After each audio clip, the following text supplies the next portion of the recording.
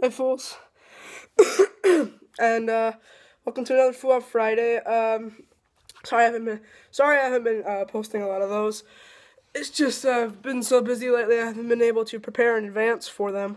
So I had a little time on my hands because I have a whole hockey tournament this weekend, and I just wanted to make a video since I had a little time on my hands because I'm getting a ride with my friend when he gets here, which will be in about half an hour.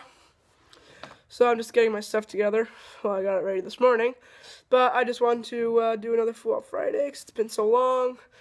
And hopefully my new plans for the future are starting to take action now.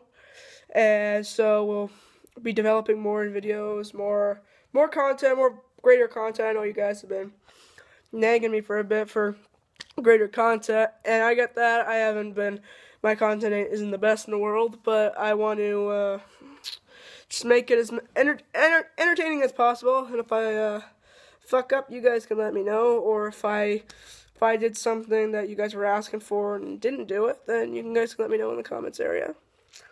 We're versus in Vancouver today, in the tournament today, and